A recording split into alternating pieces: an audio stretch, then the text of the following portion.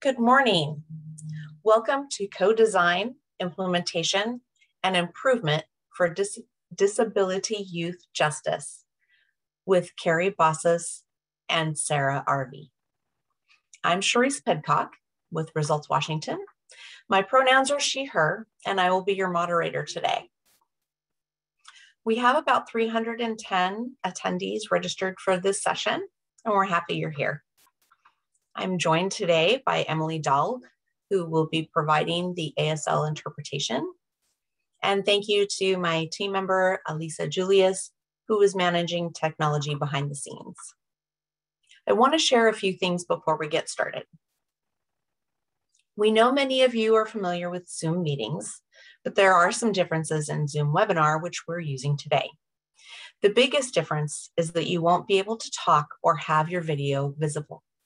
This ensures all participants can focus on today's presentation.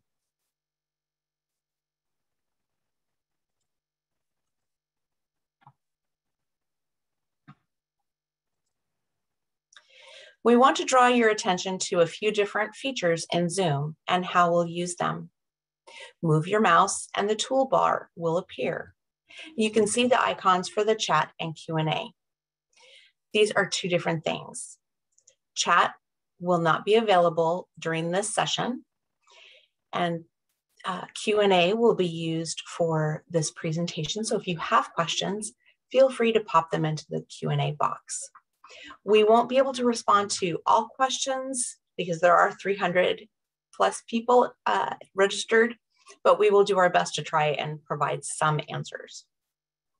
If you are experiencing technical issues, please use the Q&A feature and we'll do our best to help you. Next, you'll notice the icon for closed captioning. If you wish to see closed captioning, click that icon and then select Show Subtitle, or you can view the full transcript. You can adjust your view to make the presentation or your speaker larger by sliding the vertical bar on your screen from left to right. Session materials are available on our website, and videos will be available in about a week. If we get disconnected or run into technical troubles, we will try to get the webinar back up within 5 minutes. If the event, we can't do so, we will record the session at another time and put it up on our website for you to view later. Finally, at the end of the session, a survey will pop up. Please take the time to complete the survey. This will provide the presenter with real-time feedback as well as Results Washington.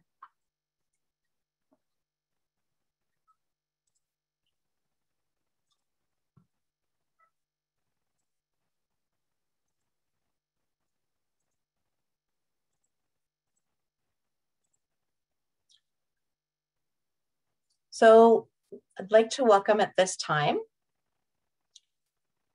Carrie Bossas and Sarah Arvey.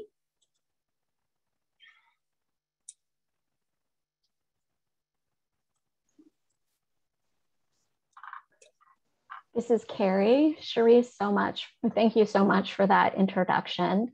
For access reasons, I'll provide a visual description of myself.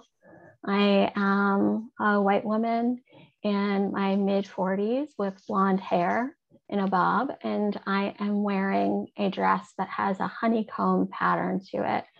Today, we're going to talk about a project that we did as a collaboration between our Office of the Education Ombuds, students, teachers, and researchers, all of which who had disabilities. You'll see that the project is called 1 out of 5, Disability History and Pride Project.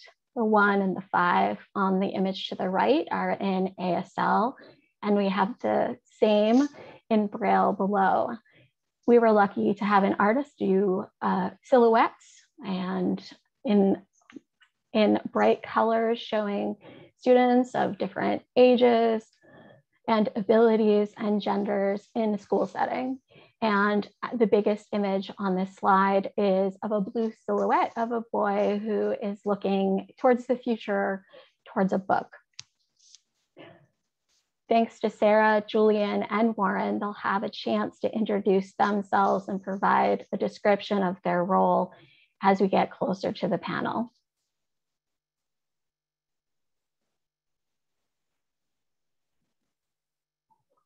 We would like to acknowledge the land that we are on. I'm on the unceded ancestral lands and traditional territories of the Puget Sound Coast Salish people.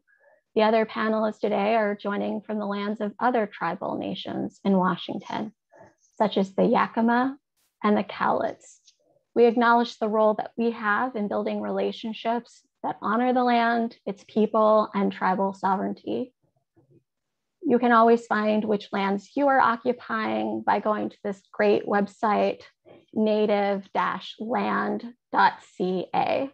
And I would also flag that our state office of the Superintendent of Public Instruction has a wonderful curriculum called Since Time Immemorial to talk about the contributions, historical and current, of our tribal nations in Washington. Our agenda today will be a project overview, design and use, the student perspective panel, which will occupy 25 minutes.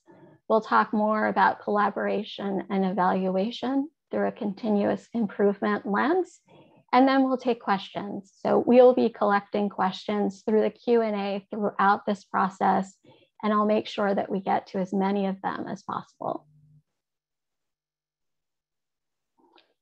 We want to center disability justice, and so in engaging today, we encourage you to attend to your body, mind, take breaks, engage in ways that restore you and center justice, honor the daily ongoing trauma of racism and anti-Blackness, be humble, always commit to action, and then learning is everywhere. And I think we have an opportunity to continue to learn from each other, and we'll talk more about how we learned about our roles in this project.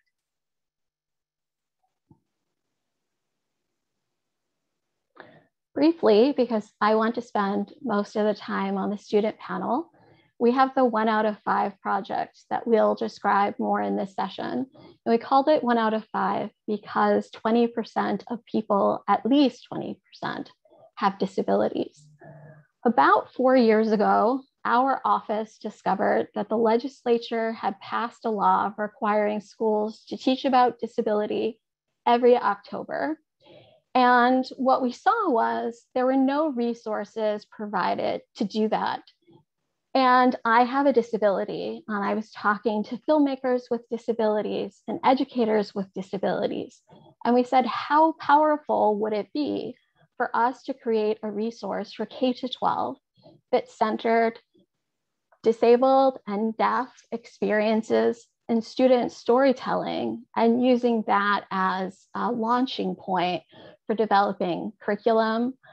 We developed 5 lessons, which Sarah will talk a little bit more about how they're being used, that are freely available, open source. We produced 6 videos.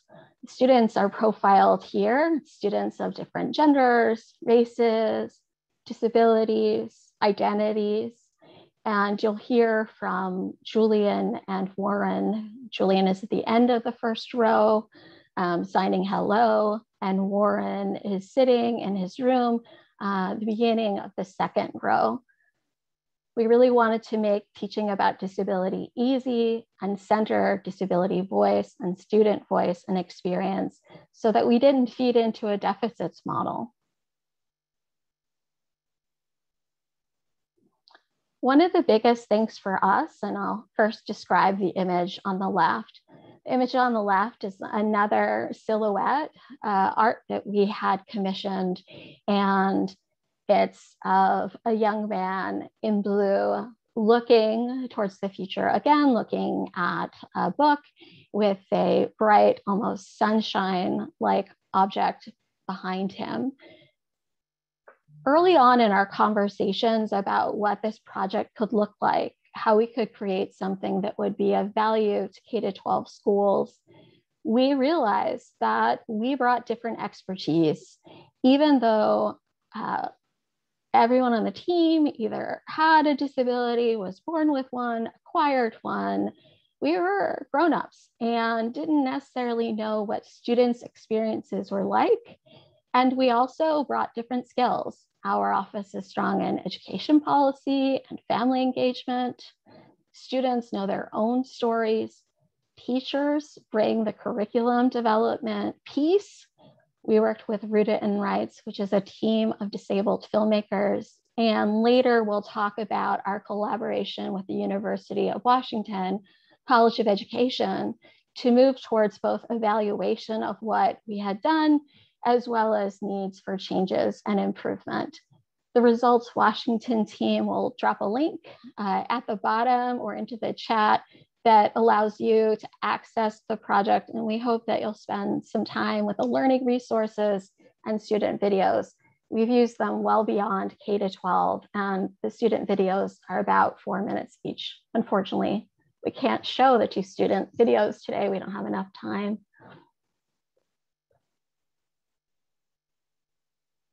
Our goal was really to center student voice. So I am going to transition to Sarah. Hope that Sarah and Julian and Warren can introduce themselves. And I know Sarah will describe the beautiful artwork on the left too. Yeah, thank you so much for that awesome introduction. To begin, on the left of the slide is an image of Anita Cameron, a Black woman with locks wearing an adapt beanie. And on the right next to her is a quote, "Civil rights are not given. You must fight to get them, then fight to keep them." And under the quote is another image of Anita sitting in her wheelchair holding an intercom next to a US flag, except for instead of stars and lines on the flag, it is the sign of a handicap symbol. And to the right of her are 2 men, police officers, arresting Anita. And I, again, am Sarah Arby. Wonderful to see you all. I'm a white woman with short, dark cropped hair, sitting in front of some beautiful artwork that my partner and niece made me. So we are going to start with Warren and Julian. When their cameras come on, they'll say hello, introduce themselves, and describe themselves visually.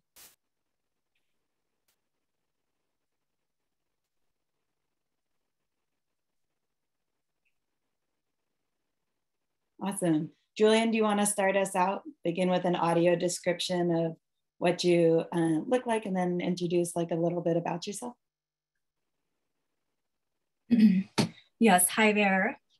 My name is Julian, and I have glasses, black skin, and dark hair.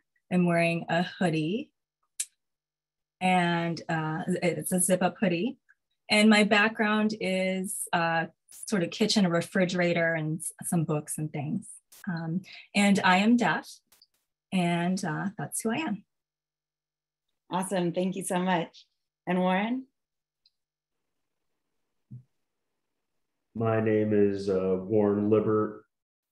I am wearing a plaid green shirt, wearing a flat cap, brown hair, white male, Scottish heritage, and I have ADHD. And my background is just the night sky, because I just find that personally calming myself. Thank you both for those wonderful audio descriptions. For folks who might not know, audio description is a point of accessibility that we really prioritize. So as we get started, Julian, why don't you start us off again, but both of you can answer, why did you choose to participate in 1 out of 5?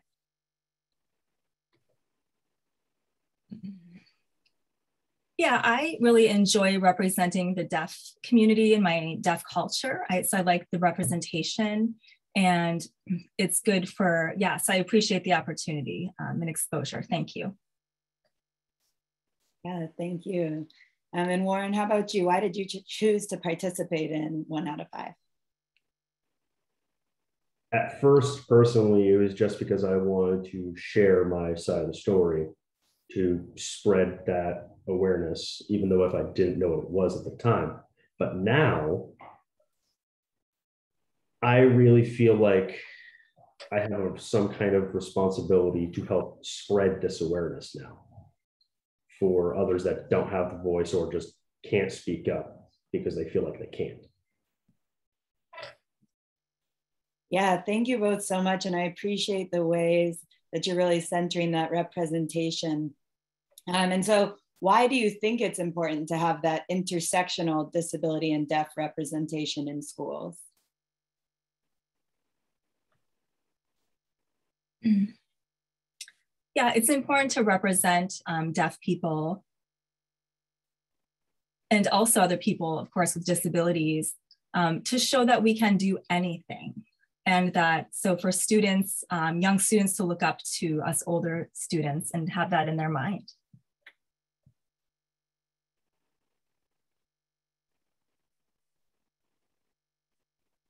Awesome. And Warren, what about you? Why do you think it's important to have intersectional disability and deaf representation in schools?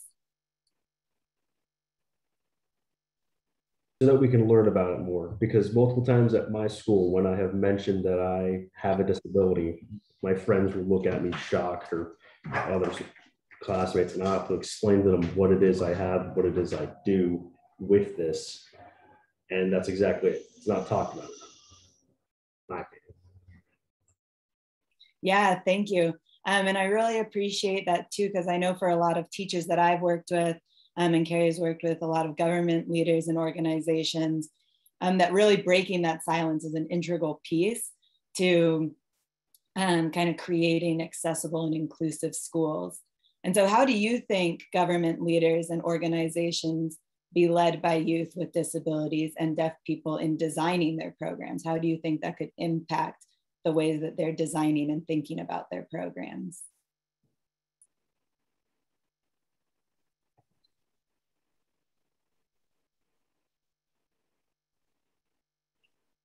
Just looking here at the question.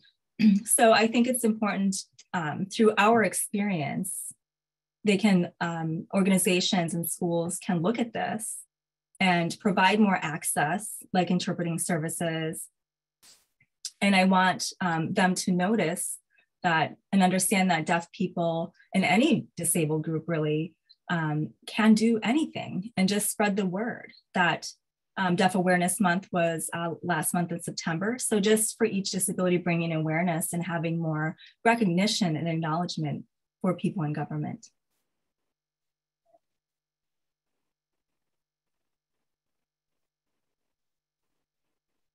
Yeah, and what do you think, Warren? How do you think that government leaders and organizations, how could youth with disabilities and deaf people be more involved in designing their programs? Kind of like with what Julian said, where that deaf people or people that have deaf disability will need interpreters. Something similar for me, where at school I am allowed to use a small iPad because of my disability, I cannot type. Fact. But using my words, my brain, speaking into the microphone of an iPad, that can help me a million times better than typing with my hands. And it's just something small like that. Or another fun one, the get free cards or stress free cards that I have at school, where that if I'm having a stressful time in class, pull one of these cards out. It's not really a card, it's a metaphor, but I'm allowed to leave the class, talk to a counselor or a teacher if I'm feeling overwhelmed, and then go back to class. And that helps me, and they could do that for other people.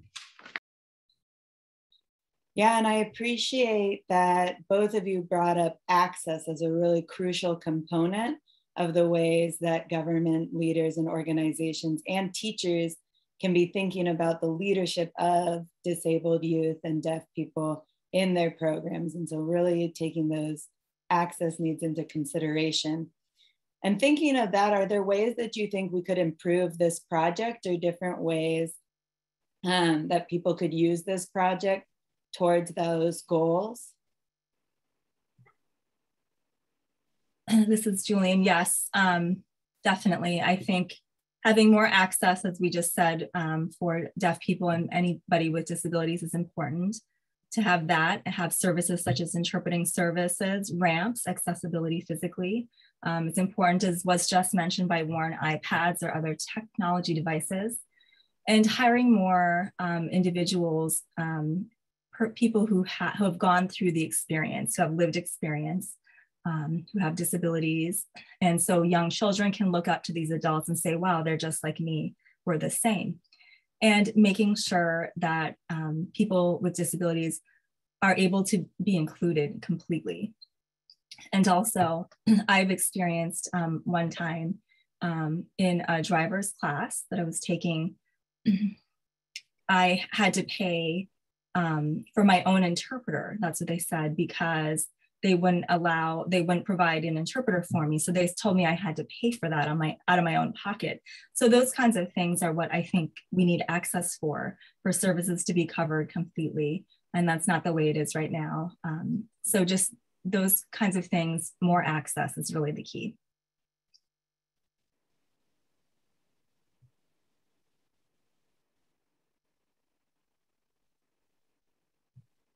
Yeah, and Warren, what do you think about that as well? Can you think of ways that we can improve this project and like bring it into more spaces to make your messages even stronger? I'd say bring it into school at a much younger grade. And because of that, my mom knew I had ADHD since I was born. And around 4th or 5th grade, she was trying to get me to do, like I said, with the iPad, some way where I could speak into a microphone and then it could print it on a computer on like a Word document. And she tried that for 3 years and the school did not allow her to do that.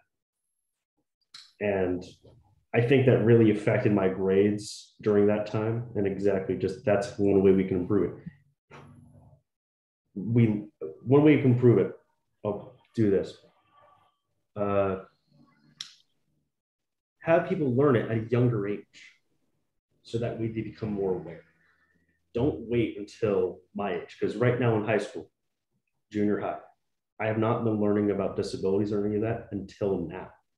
Why now? Why not when I was in 3rd grade or 4th grade? Why now? Why wait all this time? That's my perspective, but that's one way to improve it. Yeah, thank you both for sharing. And I wonder if, and you've spoken to this a little bit with the tips that you can provide, but I wonder how educators and administrators can better support disabled and deaf students. And both of you talk about this in your student voice videos, as well as you shared a couple ideas here, but especially for the people on the call, a lot of people want to be taking, your perspectives into account first. So as much as we can let them know how to better support disabled and deaf students, the better.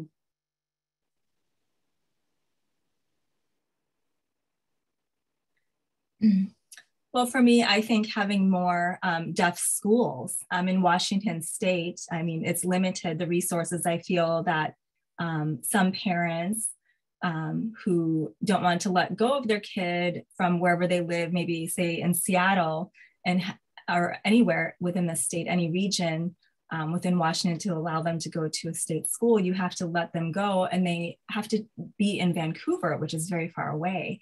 And so that's difficult. So I think more access with deaf schools, more than just WSD, the Washington State School for the Deaf, we need more of these. And so also in public schools, I think elementary school, starting there, it's been so frustrating for me not having access and having all of these barriers in my way. And when I transitioned here to a deaf environment, I felt so much better. Back then I couldn't communicate. It was really frustrating. There were all the barriers, and here it was a total relief. Communication is free and easy. I can talk directly to my teachers. There are interpreters if I need to speak to someone else. So I really wish there were more deaf schools in Washington State. And also, I wish there were more deaf teachers, honestly, in public schools. There are few.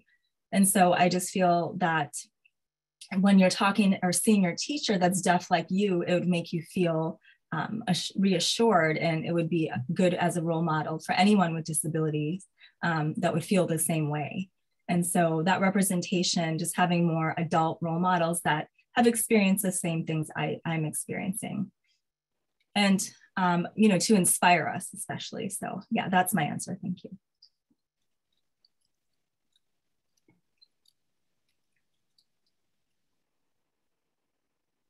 Yeah, and Lauren, what are you thinking about when you see that question? Pretty much the same thing Julian was just saying, is that having teachers or fellow students that have my disability or disabilities like it can give me some kind of a role model to look up to. Like at my parents' job where they work, there's a guy there, his name's Tim, and I didn't know it until I was told, but he has ADHD like me, and I always got along with him before, and then after that it made me realize why I was able to get along with him so well. And now I look at him as a role model of, like, he's fully grown up, he has a job, he takes his medication like I do for my ADHD, he does all this stuff, and that gives me some hope for myself where I can look up to him and be like, I could be him, I can be that when I'm older. Yeah, thank you both so much. Really appreciate it. And obviously you're centered in the 1 out of 5 project, and that's the reason that many folks are here today. I wonder if you have any last thoughts before we move to sharing a little bit more about the impact of the project and then going to Q&A with the group. This is Julian for me now, no last thoughts.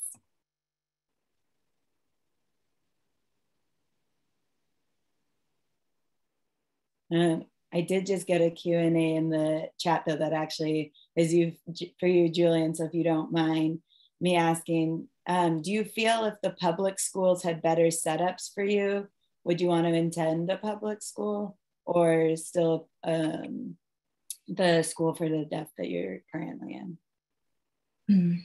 Yeah, well, to be honest, I would rather come to the school for the deaf at WSD because the peers, my friends here, the teachers are like me.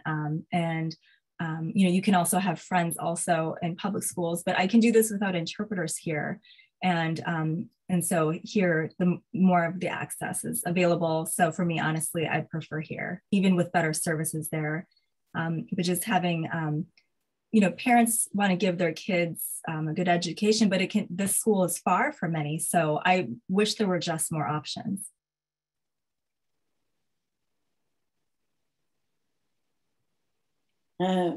Yeah, and we also got asked, like, how do you think, as both of you talked about the importance of representation, how do you think we can widen our recruitment to reach and interview and hire people with disabilities and deaf people? For me, I feel like spread the word, the knowledge, get it out there, and I don't know, just get, more deaf students, groom them to be teachers. It's difficult, I know.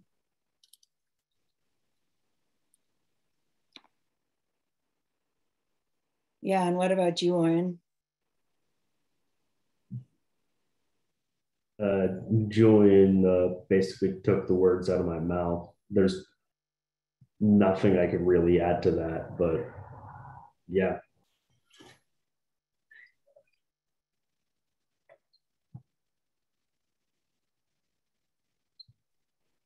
Awesome. Thank you both again. I'll explain a little bit more about the impact of the project. And as folks listen, feel free to continue to type questions into the Q&A, and Warren and Julian will invite you back to answer some of those questions at the end. All right.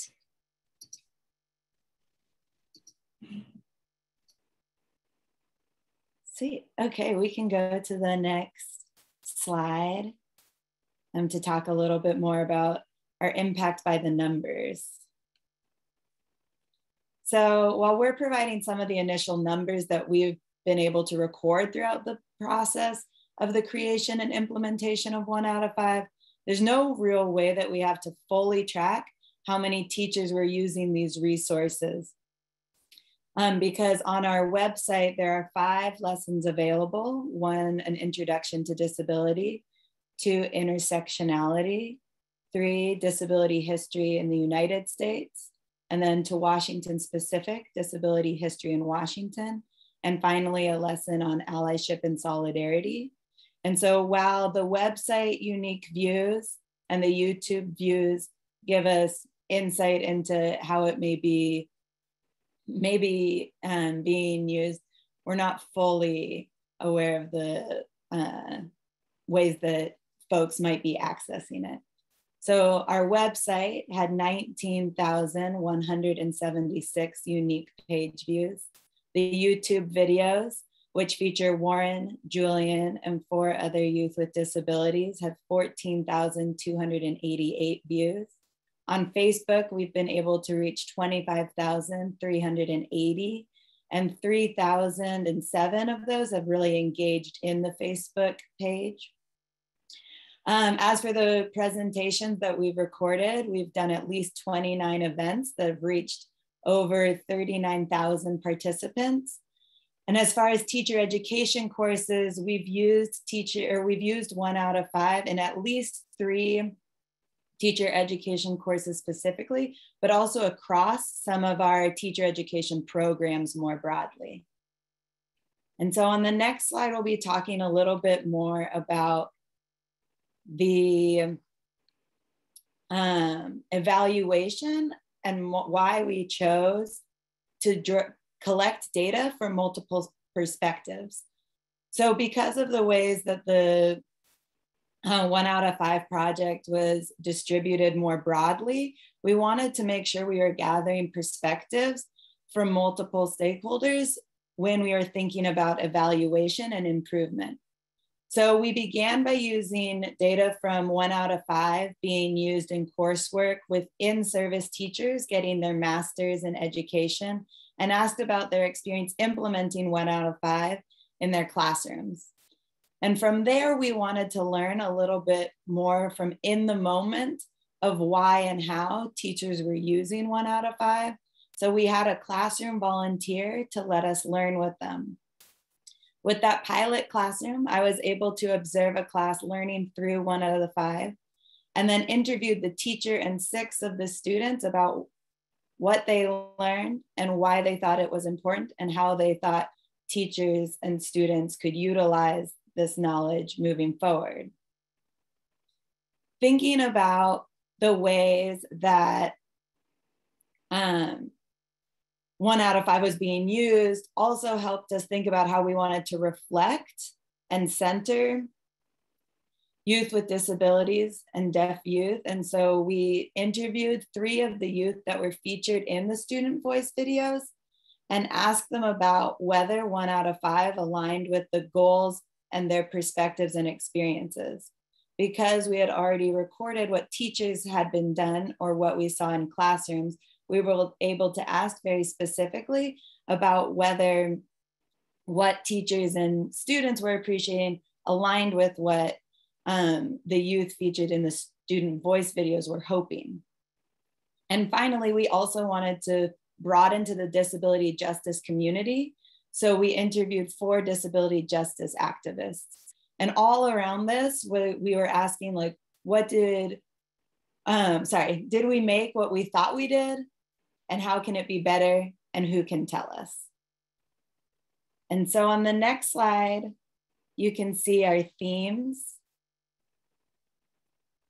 Our themes were the stigma of disability and breaking that silence, which I think Julian and Warren spoke really brilliantly to.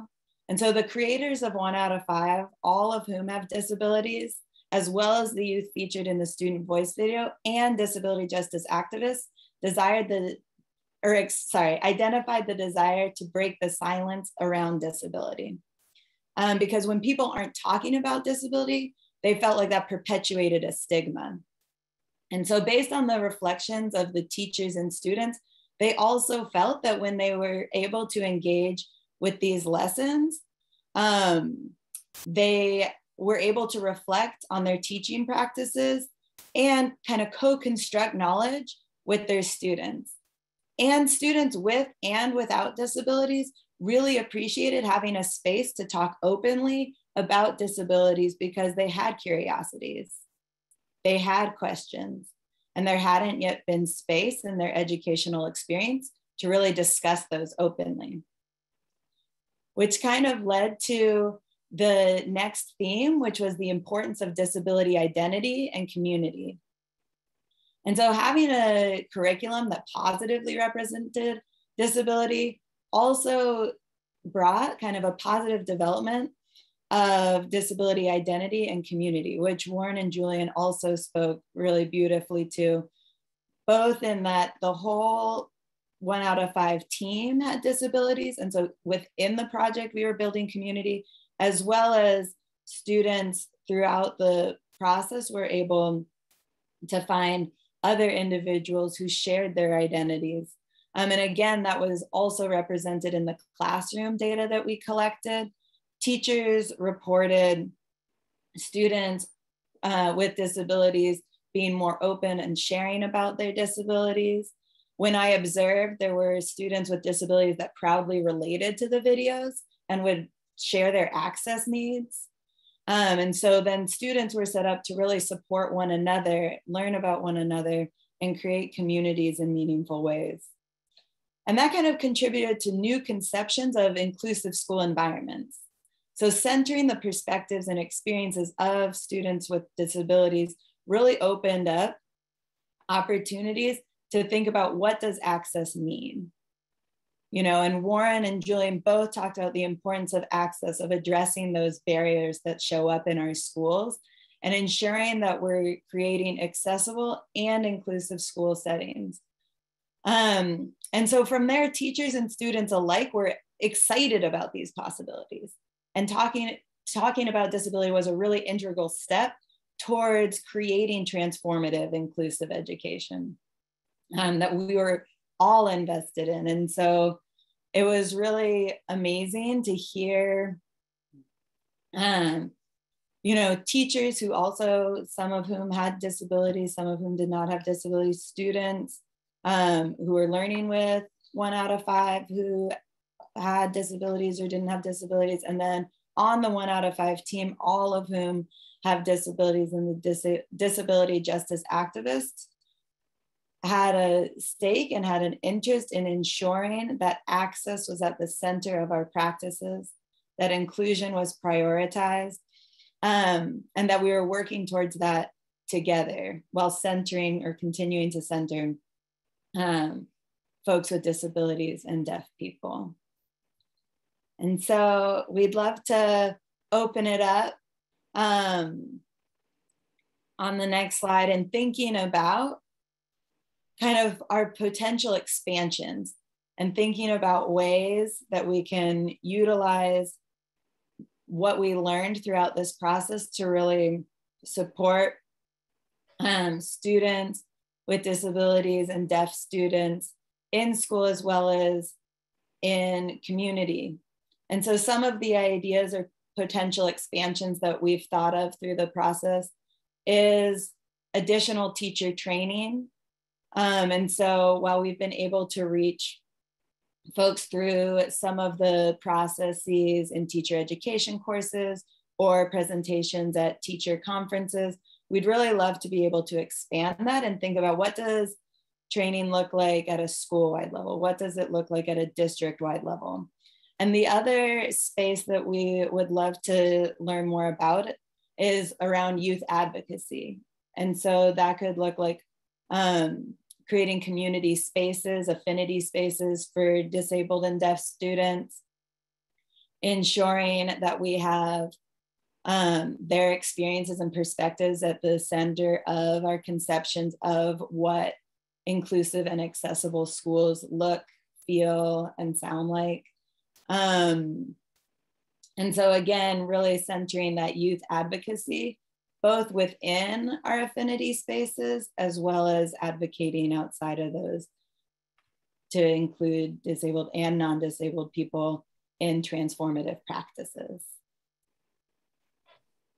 And so I think we're gonna stop sharing the slides now, if I'm correct, Carrie. And you're gonna guide us in some of the Q&A that's come up. Yes, this is Carrie, and thanks so much to Julian, Warren, and Sarah. I just wanted to note,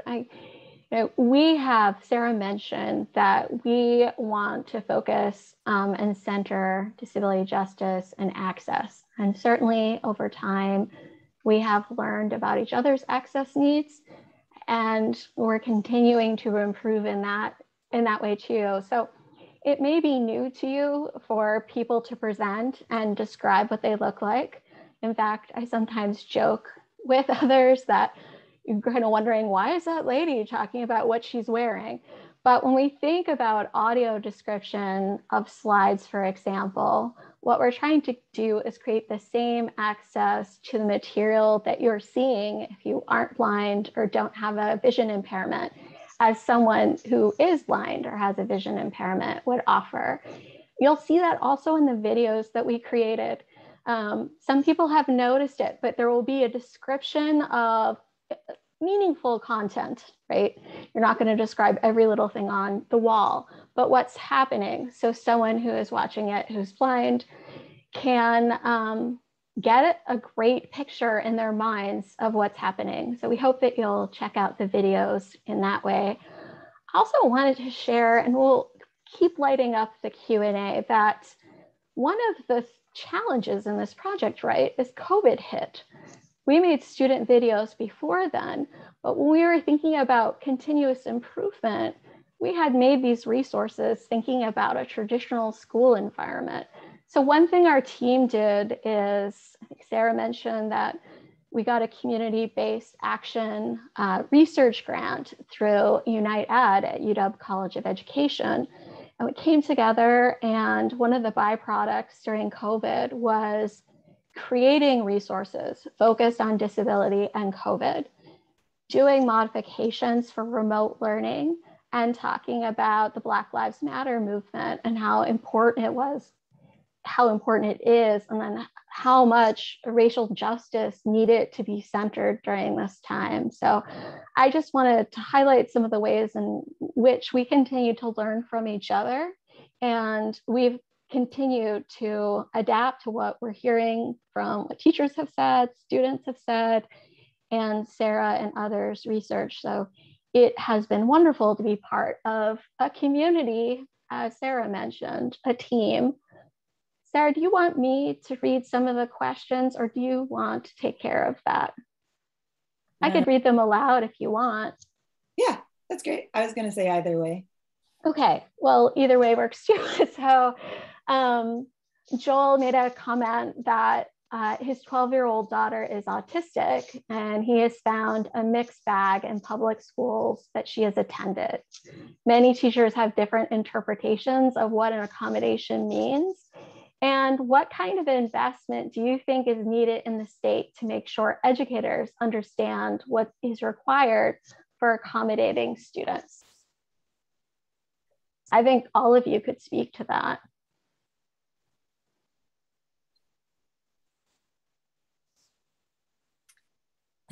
This is Julian.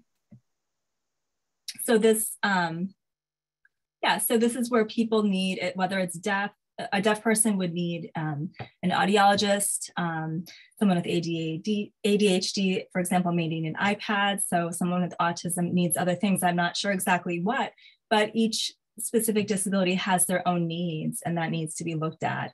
And the school should be aware that the person with the disability is going to need resources.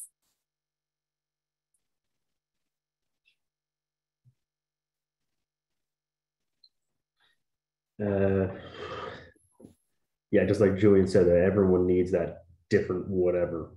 Because like back to earlier with Tim, my parents' coworker, I had a talk with him, and he talked about how well he didn't really grow up with that, with all of that fancy stuff I have now, the iPad, the card to walk out of class.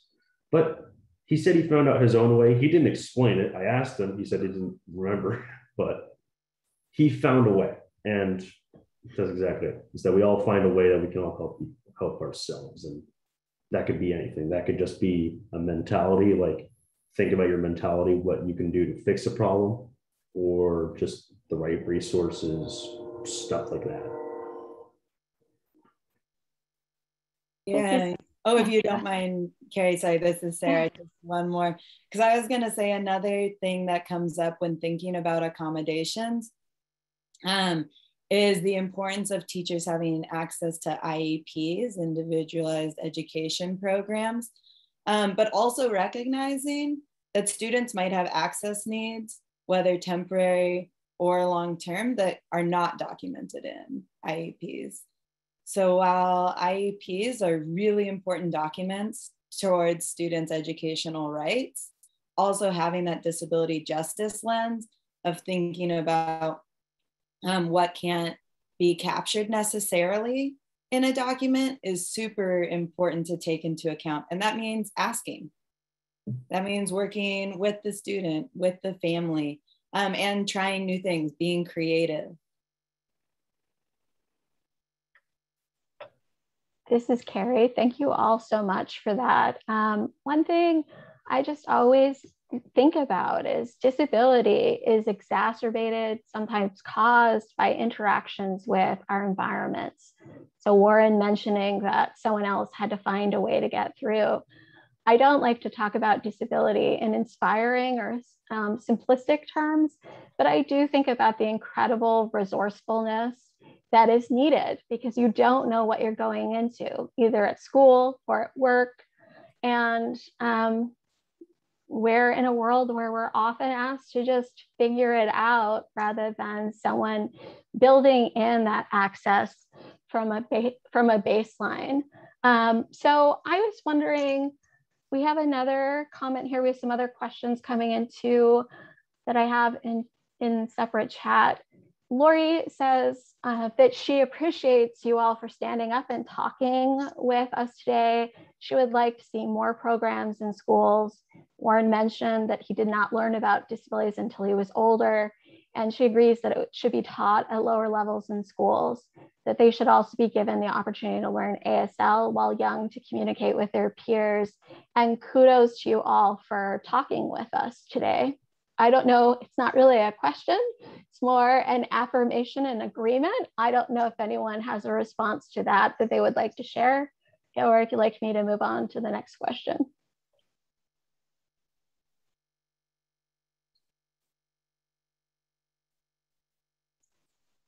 This is Carrie again. You're getting some love in the Q&A.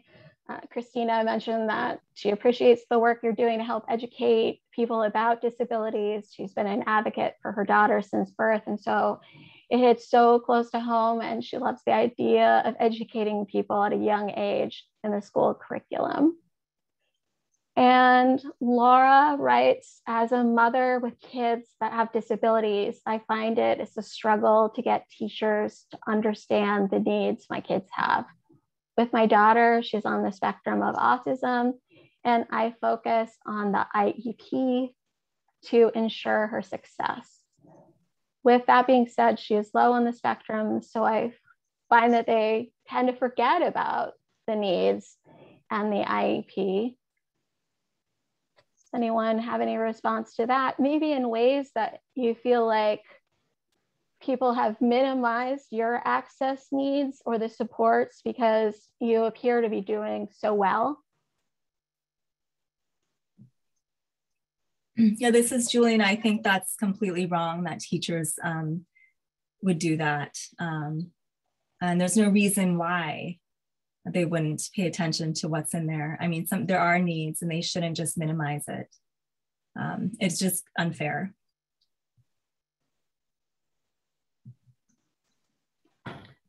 more in here.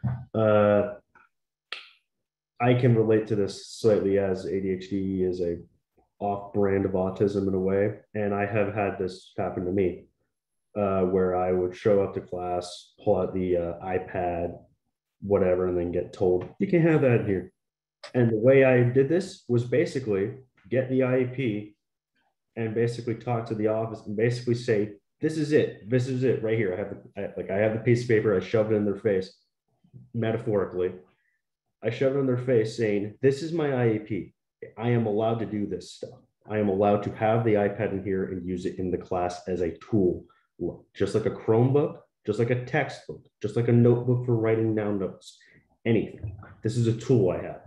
You take this away from me, you're literally violating my rights. But that's the way I figured, because I am stubborn and I like to face my problems head on. So maybe you could find something else.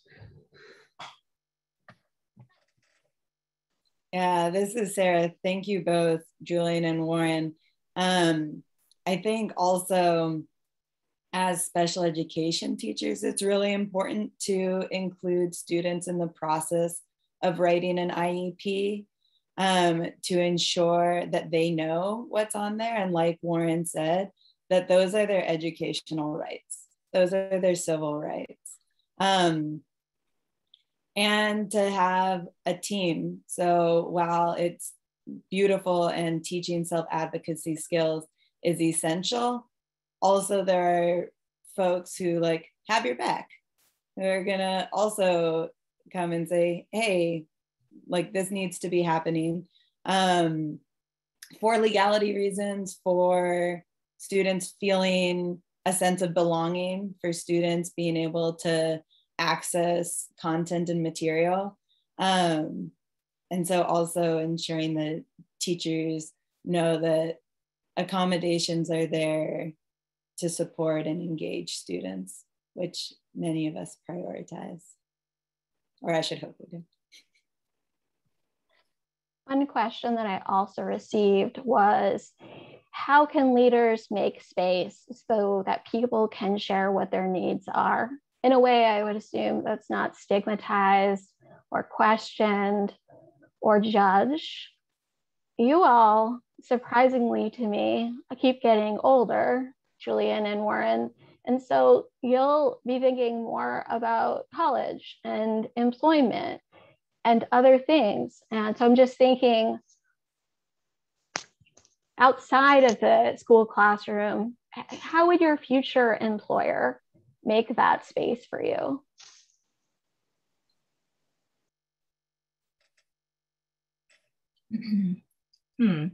That's a hard question. I haven't thought much specifically about that. Let's see. Maybe by having slow things down. I mean, I think that, you know, if it's a hearing person, I would need to pick things up as I go, and yeah, just slow things down, because I am deaf, and maybe have to work twice as hard sometimes than my hearing peer, because I have to figure out communication in a different way. And so I think that maybe by slowing things down, that would help. And of course, having notes, writing on, for a future employer, writing on paper or texting or something, just finding ways, get an interpreter to communicate with me would be really helpful.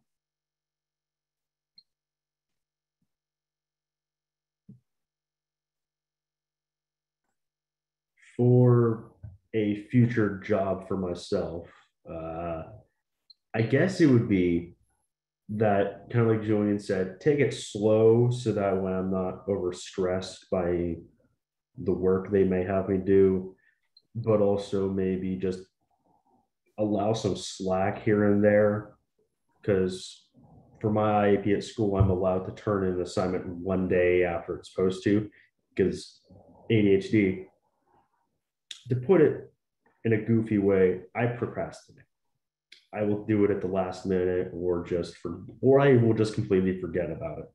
So there's that an employer could do in the future, is just give me some slight slack, or just give me more time to work on it, because I can get that assignment done they give me it would just take more time than they would expect.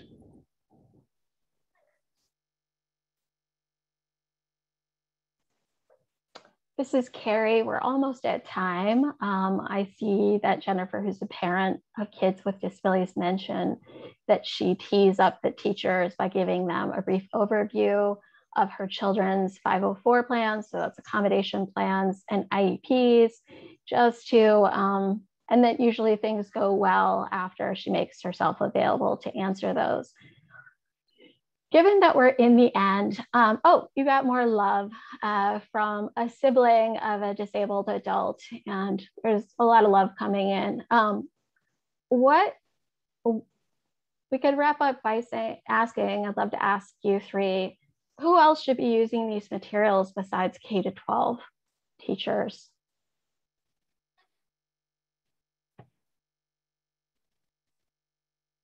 I would say people in work settings, like work partners, and just even, I mean, anyone, strangers, you never know, just anyone it can reach. Someone you cross that that just don't know about this information, that could be exposed to it. About people with disabilities, saying, please don't, just walk away, because we have these experiences, and don't turn away from it.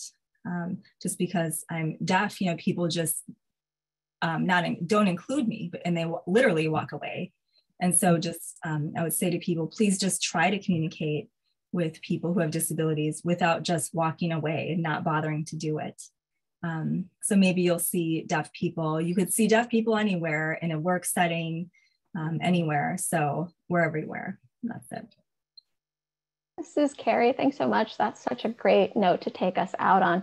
Charisse, you're up. So thank you, Carrie, Sarah, Julian, and Warren, for a beautiful and inclusive session, and for sharing ways government leaders and organizations can be of better support, remove barriers, and increase access. Thank you to Emily for interpreting this session, and thank you to all of you for being here today.